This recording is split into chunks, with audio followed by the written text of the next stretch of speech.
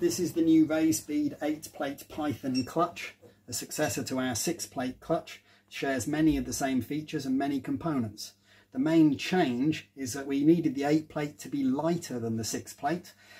We've made the basket that the corks go into, that's now made of aluminium.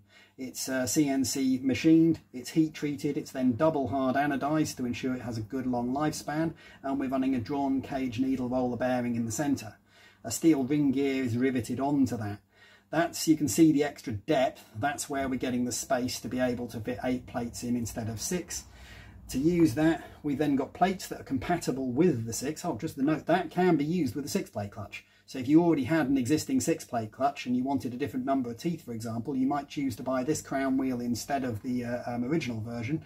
It's going to work perfectly well, and it's lighter than the original, so you'll see the advantage of reducing the weight of your drivetrain. The plates are interchangeable between the two, although obviously this one requires 8 instead of the 6.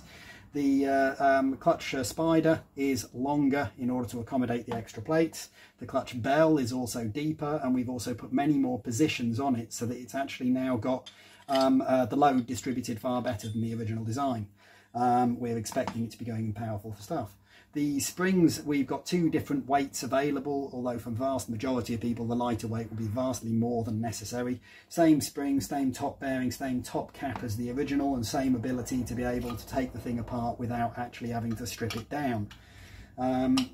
It's been run in Steve Wright's race bike in Group 6 for some time now. We've been very pleased with the results. We expect it to be a good upgrade for many people.